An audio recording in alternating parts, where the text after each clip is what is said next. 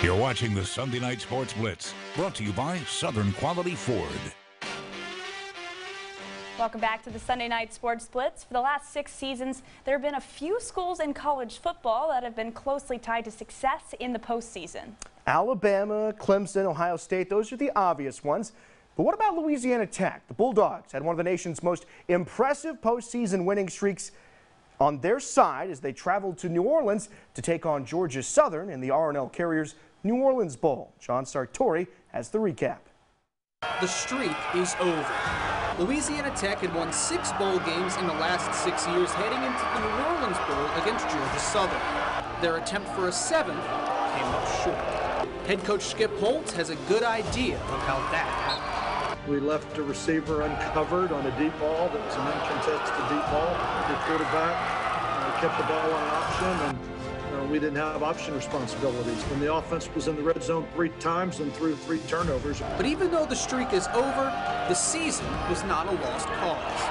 It's been a great run. There's been a lot of players and a lot of coaches that have been a big part of that. This year, we gained more experience from top to bottom than we ever had. You're going to have a lot of guys with game experience going into this offseason competing. And they'll be competing as the Bulldogs look to begin a new streak in 2021.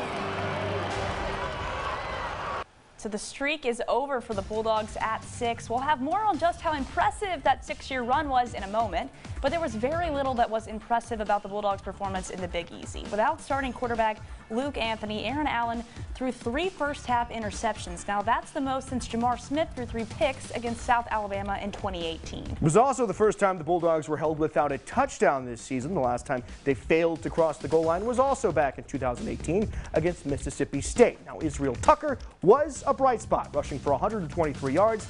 That's the most in a bowl game in Louisiana Tech history. So just how impressive was that 6-year bowl winning streak? Only 3 schools in the history of college football have had longer streaks than that. Florida State won 11 consecutive bowl games from 1985 to 1995.